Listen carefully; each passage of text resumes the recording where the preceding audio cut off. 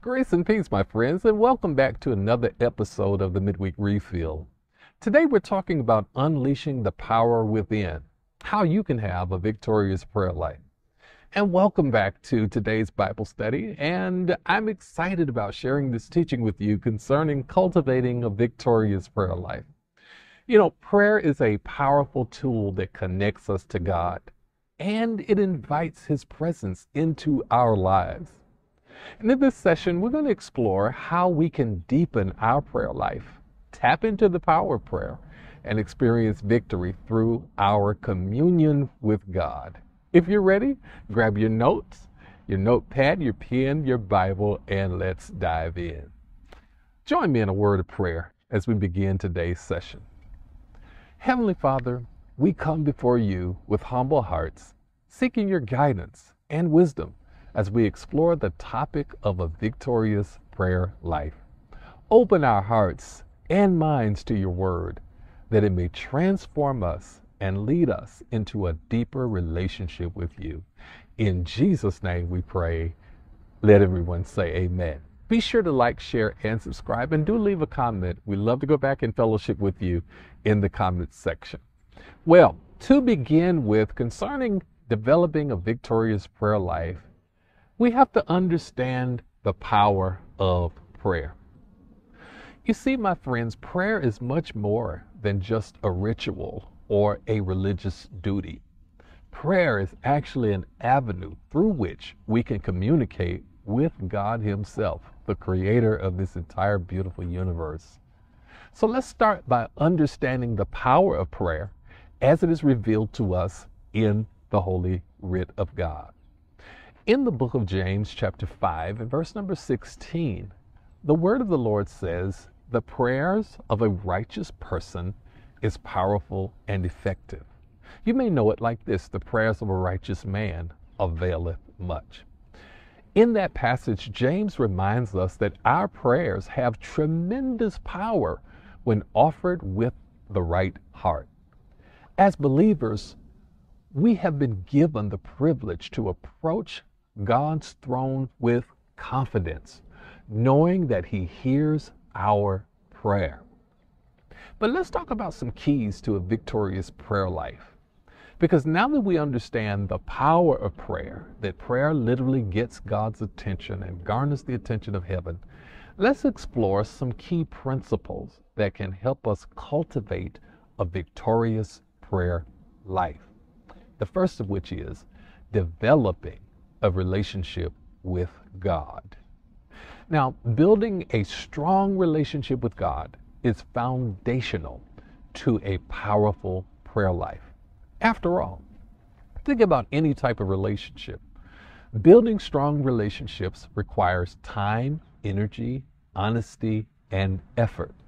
In other words, we need to invest time in getting to know God through reading His Word, spending time in worship, and seeking His presence through prayer.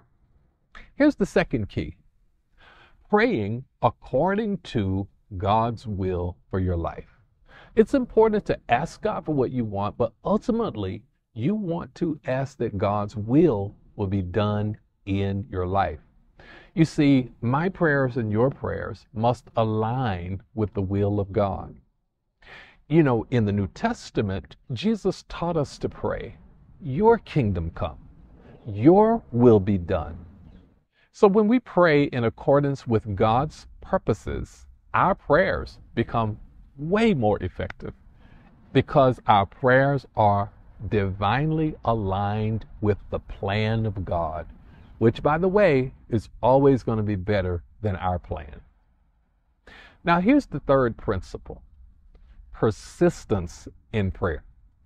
You see, my friends, persistence in prayer is another vital key to a victorious prayer life. Jesus shared a parable about a persistent widow who continually sought justice from an unjust judge. Her persistence paid off, and Jesus encouraged us to persevere in prayer, knowing that our Heavenly Father hears and answers our cries. But persistence in prayer is the key. So when we pray, there are also sometimes some hindrances that can affect our prayer life. So let's talk about overcoming hindrances to prayer. Because despite the power and the effectiveness of prayer, there can be hindrances that prevent us from experiencing victory in our prayer life. So let's explore just a few of those together that are common hindrances and how we can overcome them. Here's hindrance number one: unconfessed sin. My friends, unconfessed sin can create a barrier between us and God. It is essential to examine our hearts, to confess our sins, and to seek forgiveness, allowing us to approach God with a clean heart. God wants us to come to Him, but when we come to Him, He wants us to come to Him with a clean, pure, open heart. And the only way to do that is to confess our sins to God. Here's hindrance number two: lack of faith. Jesus emphasized the importance of faith in prayer. You see, doubt and unbelief can hinder our prayer life. Strengthening our faith through studying God's Word and meditating on His promises can help us to overcome that hindrance of a lack of faith, because the more of God's Word you eat and digest and ingest, the stronger you become spiritually and the stronger your faith becomes. But here's hindrance number three: it is distractions. Now, in our fast-paced world, distractions can easily derail our prayer life.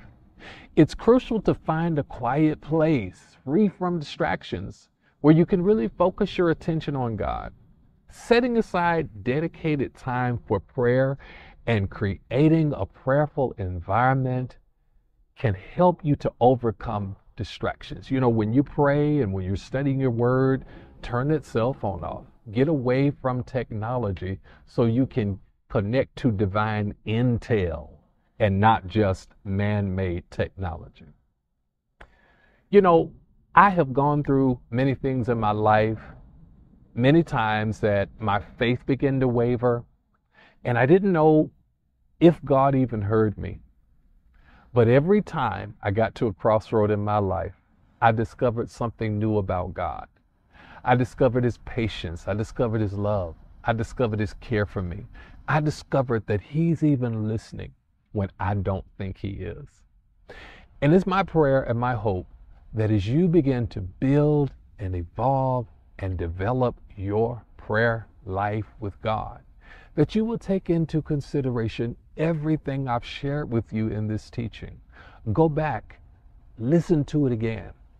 Look at the handout that is attached to this teaching that will go into even greater detail, so that you can discover your own personal testimony as you build your prayer life and build your faith. You know, it has been said that 7 days without prayer makes 1 week. Not W-E-E-K, but W-E-A-K. And I can tell you by personal experience, yes, even though I'm a pastor, even though I'm a consecrated bishop in the Lord's church, even though I've completed several degrees in seminary and all of that, none of that matters. There have been times in my life when I have been less prayerful. And guess what? I was more weak when I was less prayerful. But the more time you spend with God, and I'm not just talking about in church, I'm talking about in prayer and in study and in personal meditation time, the stronger you become as a Christian.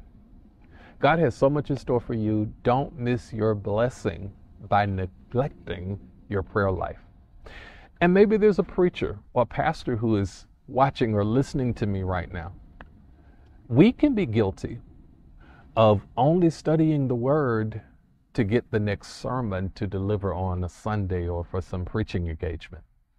But my friends, I'm here to tell you that the preaching that we do to the people has to be an overflow of our own personal study time.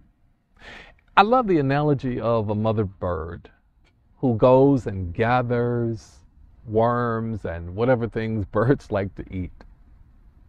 And a lot of times that bird will bring those items back to the nest, but then there are times that sometime in the animal kingdom that the mother will chew and swallow and then regurgitate it.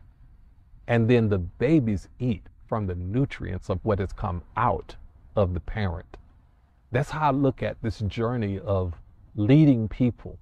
And I want you to listen closely to this, whether you're a Sunday school teacher or you teach the children at church, or whether you work with the choir, whether you are a choir member. You are a minister in the church.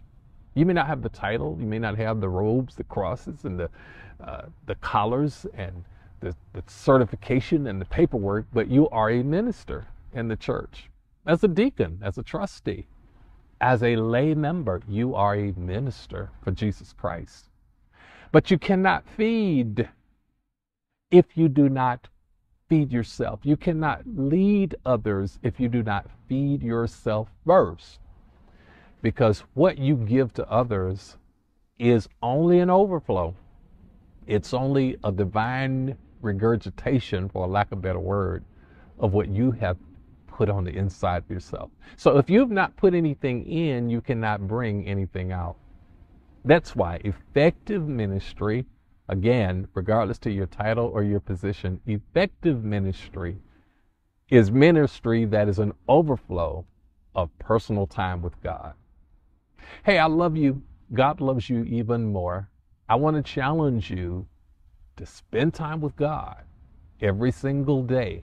I want to challenge you to actually set a special time, whether it's once a day, twice a day, when you read a little and pray and then listen for God to speak back with you. Because God wants you to go to a new level in your life. And God wants to give you new testimonies for your life of what He has done in your life through the power of prayer and Bible study. I love you so much. This is Bishop A. Reginald Littman. I'm the proud senior pastor of the New Mountaintop Church, located 30 minutes west of Atlanta in a wonderful little town called Winston, Georgia. If you're ever in the metropolitan Atlanta area, you owe it to yourself to put a little gas in the tank and head out I-20 and come and see us and be a part of a live worship experience. Until next time, may the Lord bless you and keep you as you pursue Him and study His Word. God bless you.